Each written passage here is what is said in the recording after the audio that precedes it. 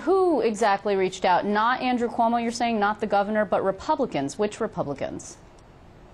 Well, I'll let everyone speak for themselves. I'm a big proponent on people speaking for themselves, but I think people behind the scenes that did want this to pass, and I think there are a lot of those folks. There are a lot of folks that aren't publicly in favor of this, but there are people who really wanted to get this on the table, get this on the floor, and see it pass. Interesting. And certainly Senator Bruno was someone I had a great number of conversations with about this, and I thought he made a lot of sense. Yeah, that's really interesting. He played a very big role behind the scenes, I'm understanding at this point. I know that he was close to you, but also close to Roy McDonald, whose seat, he now holds Bruno's old seat.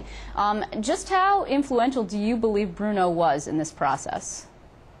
Well, first of all, Senator Bruno's a very talented political mind, and he has a great feel for this, and who knows the Senate process better than Senator Bruno. True. I mean, certainly, that being said, again, I'm going to let each man and woman speak for themselves.